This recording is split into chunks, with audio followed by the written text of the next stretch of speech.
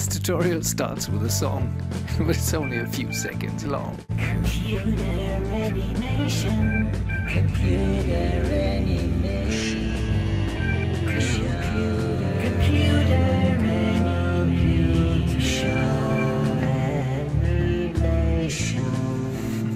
Let's get started with animation. Hi folks, we're at the beginning of April in 2020, the peak of the coronavirus in the so-called Western world. So we have lots of time to spend with interesting and creative things. Maybe you can use this tutorial in order to help me advance a little bit, because character animation is not my big strength. Anyway, something which puzzled me for many years actually is how to make a character walk in a not straight line, but like in a curved line, for example around a circle. And I found lots of tutorials, actually hundreds, about walk cycles, which all basically show how a character walks straight, which is pretty trivial once you understand the whole principle about one leg being planted on the floor while the other one moves, and then you turn the whole thing round. But in a circle, nobody could answer me that. And in the motion capture world, you find all characters the characters never walk in straight lines. They always walk in sort of curved lines, and they jump and then they land in another direction, etc. But motion capturing doesn't help us here, because we need to animate a character by hand walking along a sort of line. You can kind of automate this with a legacy command in Maya, which I demonstrated in another tutorial, walking around corners. It's not really satisfying. It's too old actually, and we need to find a better solution, and this is how I would go about it. That's something I sort of found out now. There's a little hack to it actually.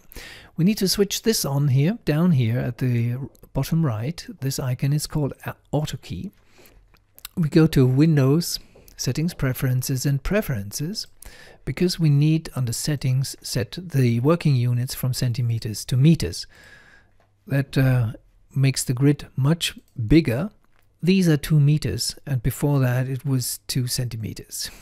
And the characters are sort of 1.8 meters high. So let's introduce a character now. Windows, General Editors and Content Browser, and here under Animation you find rigs, and they are built into Maya, so everybody should be able to locate them.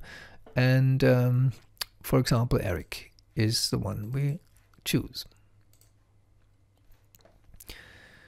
When we get closer to him, we see that he has a gray outfit, and when we click here, we see Maya loading the texture. And actually we don't want that, because it's too black. We don't see things nicely when the trousers are all black. So let's undo this. Next thing I want to point you to is this part. If you don't see this, go to Rigging here, and under Rigging you go to Skeleton and Human IK. This brings you this menu here. We have a character called Eric rigged, and our source is a control rig. This is basically what we see. If you see this all grayed out, something is wrong with your scene. You need to see Eric rigged and his source being the control rig, this one. We see 3 green dots, and actually they are the ones we're dealing with this in this context here. But we could also select this part here, which is that left shoulder, and move it down like this. But we won't do it. We just concentrate on the feet. The feet have a speciality, and in many rigs you have that speciality. When you click on the blue icons and move them up and down, you see that something with the knee happens, and you see that wonderful motion here, a rotation basically about the ankle. But we don't want to use it either, because we'll deal with this one, and this is basically these two icons here for the feet, because they don't do anything about rolling, they just do stepping, and that's enough for now. Later on we can use these things to fine-tune things, like the blue arrows here, which rotate the knee. Now I want to make him a little bit more relaxed. I just move the arm down. If you just move him down, you get kind of, it feels a little bit strange, as if you stretch his arm too far. And the reason is forward kinematics and inverse kinematics, and we're dealing with inverse kinematics. That means this is the end of our inverse kinematics handle, where we actually invoke all the rotations here at the shoulder and at the elbow, and it's better to relax him right here and move the arm down like this. And I do the same with this arm here, not just down, inside, down, much nicer. Eventually in a walk you would have to concentrate on the hands, but not in our experiment now. We're almost done with the preparation. I just want to select the geometry, press the key F8. And now the vertices are selected. I want to select the faces. Right mouse click face, because I want to delete lots of faces. I just don't need them here. Select these ones, and I unselect these ones here because I want to see a little bit of the hip, and I press delete. Looks horrible, I know. Press F8 back in the object selection, but this is the way I can concentrate on the legs and on the feet. Now go to the top window, and here I draw a line. Basically I start here, and I go here, here, here, and here. I won't actually animate him walk along the whole way, only half the way, so you get the point, but you will be quite pleased with it, I hope. And as I said, we're going to concentrate on these three dots. The problem I've always had is this one. When I select the hip and move it over here, my character flies. Not nice. When I do the same thing with the legs, it does not really step, it does a strange dance, and this is not what we want to do. That's why everybody in the walk cycle world lowers the hip just a little bit, and then you're free to move the leg a little bit forward like this, or backward like this, before it actually leaves the ground. And we don't want it to leave the ground. I found that the hip is really the factor which gives me most problems, and that's why I lower the hip at the very beginning of the animation, frame 0, quite drastically.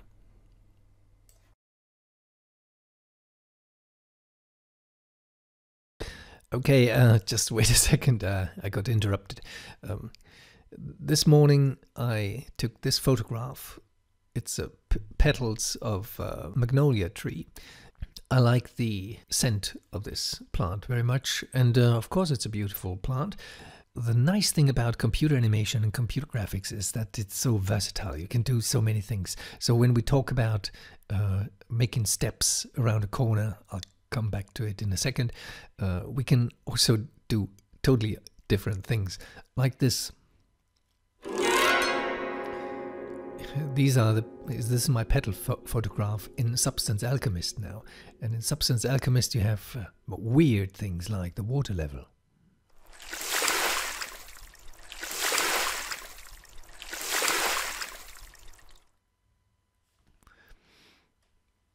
That's pretty amazing. I'm always carried away. I raised the displacement map here just a little bit. I mean, only this part here, it's just this water effect. We could have tons of other effects. Anyway, I got carried away. Sorry. Back to the walk around the corner.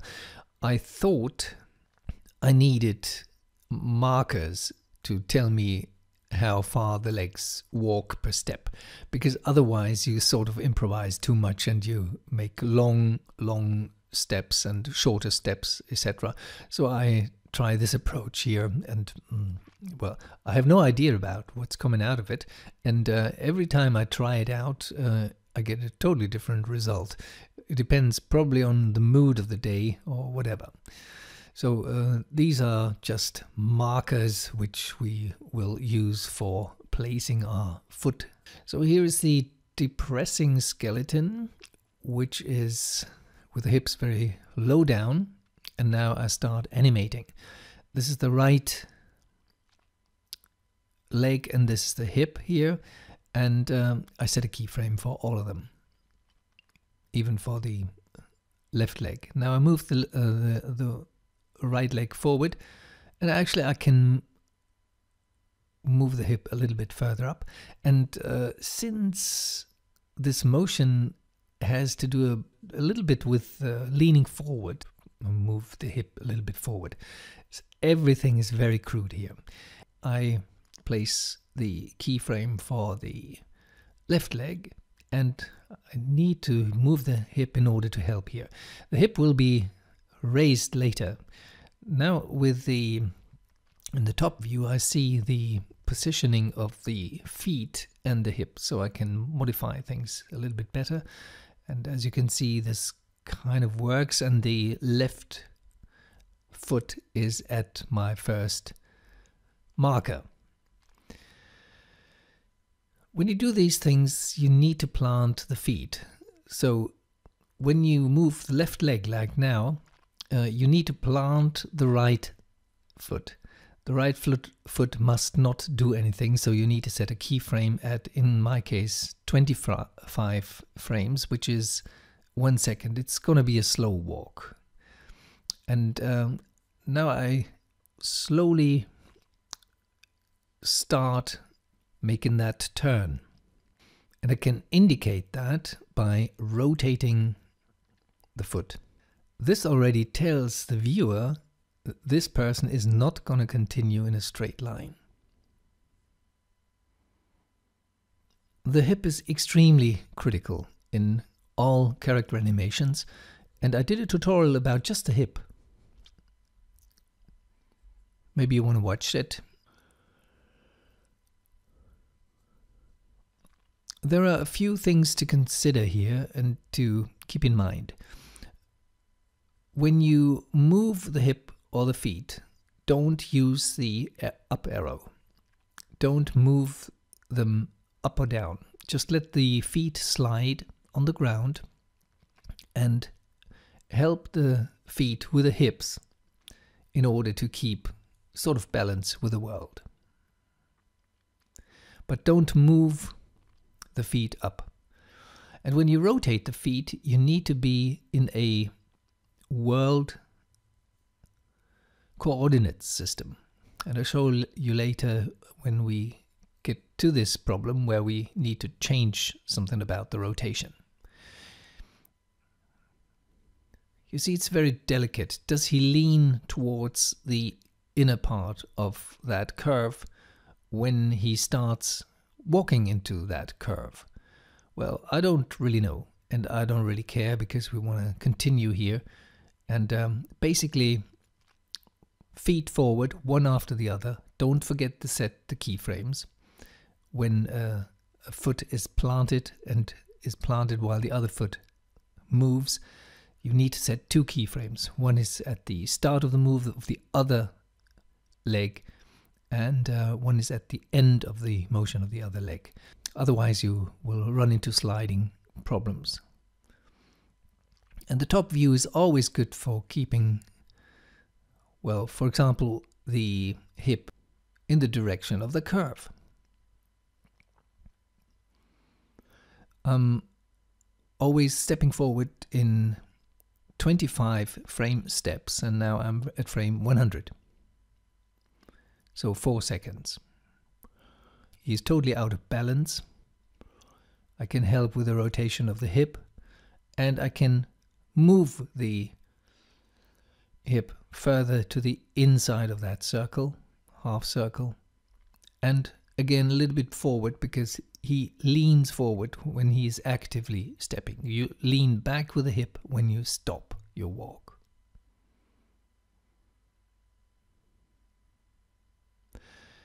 The feet slide on the floor, which is something we'll deal with just a little bit later. Just a brief look at how this works.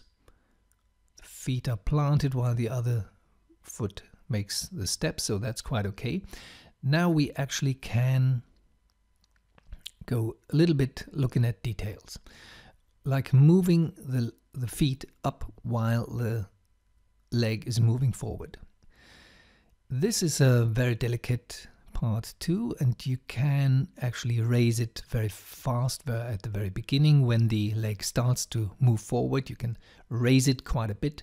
This makes a walk totally different from other walks depending on how high you lift the foot. As we discussed earlier, we don't care about the rolling of the foot, and this is a thing for another tutorial, because we basically want to make him turn around that corner. Now I'm dealing with the right leg, and he steps slightly up, which is just fine.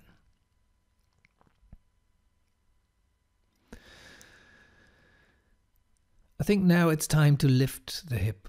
That's a fun part, because the hip was always too low, and as you remember, we started very low in order to get the whole walking process working. So I step from one keyframe for the hip to the next with the icon on the bottom right, and I move the hips just up. And you can do this in the animation in the graph editor. In the animation menu you find the graph editor. You can do it there to raise the hip to a more or less standard level, but I like to do it by hand. And basically it is always at the same height. Slowly from time to time moves up and down, which is just fine, which is more or less natural. When we lift the right leg, our hip slightly rotates to the other side, and that's something which you can exaggerate by doing this. So the left leg is up, so the hip is down.